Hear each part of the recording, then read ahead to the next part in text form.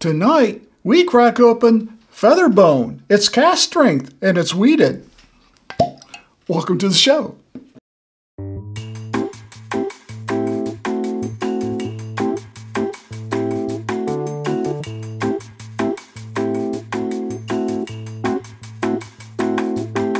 Well, I've been looking at Journeyman for a while. I know that I've picked up the Corsets, Whips,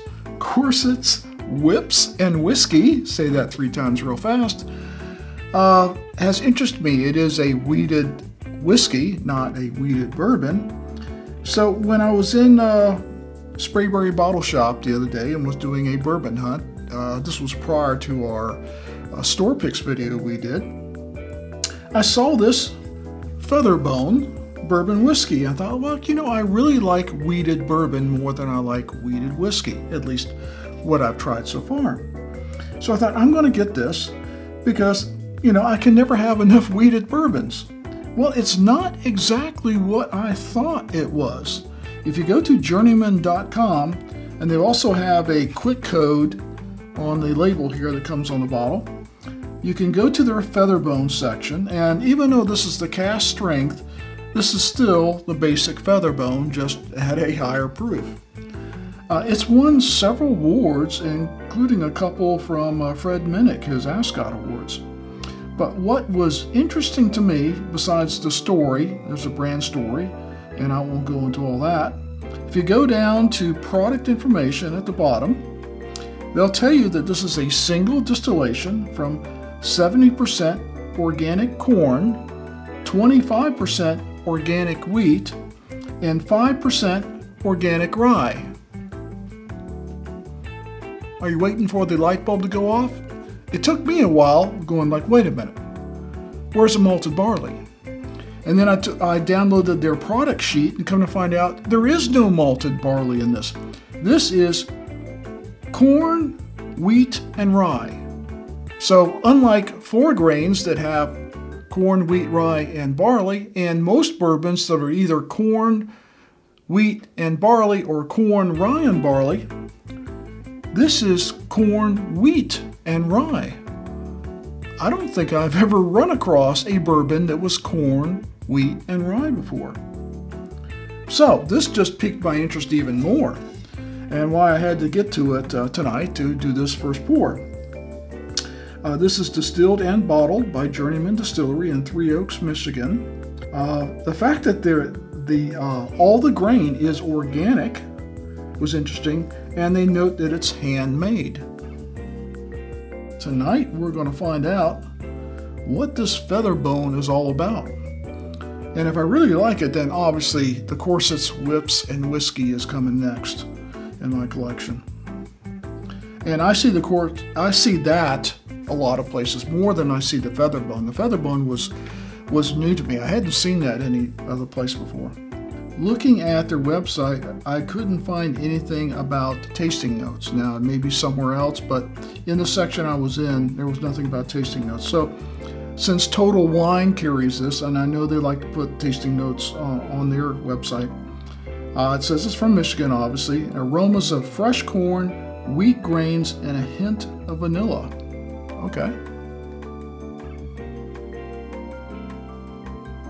I would say I definitely get the wheat and the vanilla. So I think that's pretty accurate. And really more than a hint. I'm getting a pretty strong vanilla from that. Of course, this is the cast strength, so they're probably talking about the 90 proof. They say the palate has a surprising amount of oak, plus some baking spices, cereal grains, and leather.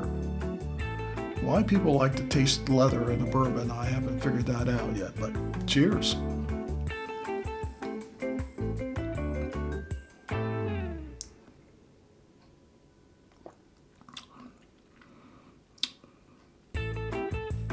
Definitely very oaky, and more than a little bit of baking spices, a lot of baking spices. I'm getting really kind of nutmeg central here, with maybe a hint of cinnamon, but a lot of spice, a little bit of sweetness, and quite a bit of oak, I would say. on that first taste. Let's take another sip.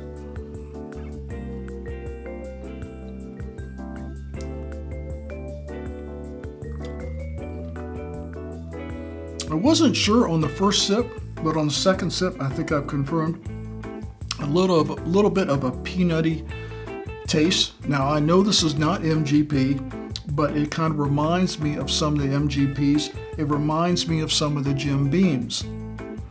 It kind of reminds me of that, the peanutty flavor really reminds me a lot of the Booker's, that 2023-04, the Storytellers. This is, it's got a nice peanut flavor, a little bit sweet, a lot like the Booker's. Now, I'm not saying it's a lot like the Booker's, I'm saying the peanut flavor that's in here is a lot like the Booker's.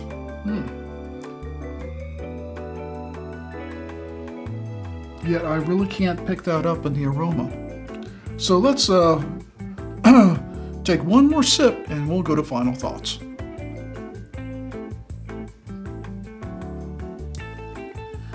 Final thoughts. Well, this bourbon does remind me a lot of the Booker's, maybe because I just had that recently, and it has that very pleasant peanut, sweet peanut flavor to it. This is obviously nothing like the Booker's. I mean, the Booker's is absolutely wonderful. This is good, but value for the money, $69.99 is what I paid for it. And as I understand it, the regular Featherbone, if you could find it, is around $41.99 or $42.99. So a good bit of difference between the cask strength and the standard, and this isn't a single barrel, so I'm not sure it's a great value for the money.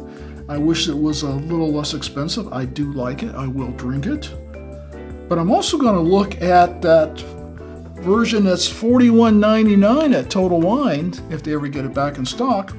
If it has that peanut flavor, that richness, even at a lower proof, that would be a great deal. That would be a very good value. So I'm going to have to find the 90 proof and see if I like it as much as this 114. So that brings us to our recommendation system, 1 through 5. 1 being the highest. Stop the video and go and get it right now. It's not anywhere close to a 1. And I would tell you, it's really not anywhere close to a 5. It's dead middle. I'm going to give it a solid number 3.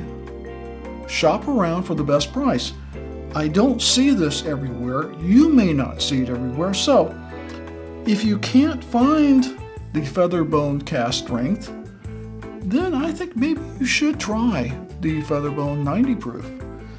That flavor's still going to be in there, even if it's a little less intense and certainly less proof. It does have a good flavor profile, and I think it could be an excellent daily sipper. It reminds me of, in some ways, of the Knob Creek, somewhere between the 9 and the 12. Not as good as the 12, but better than the 9. So that'll probably be the closest real comparison I could give you. So we hope you will like this video. You'll comment and share, and if you tried this Journeyman, the cask strength or the 90, let me know what you think about it. I think it's pretty good. I just think that this cask strength one is a little bit pricey for what I'm getting. So, as always, never drink and drive. Please drink responsibly, and we'll see you next time. Tonight, we crack open Featherbone. This is cask strength, and it's wheated.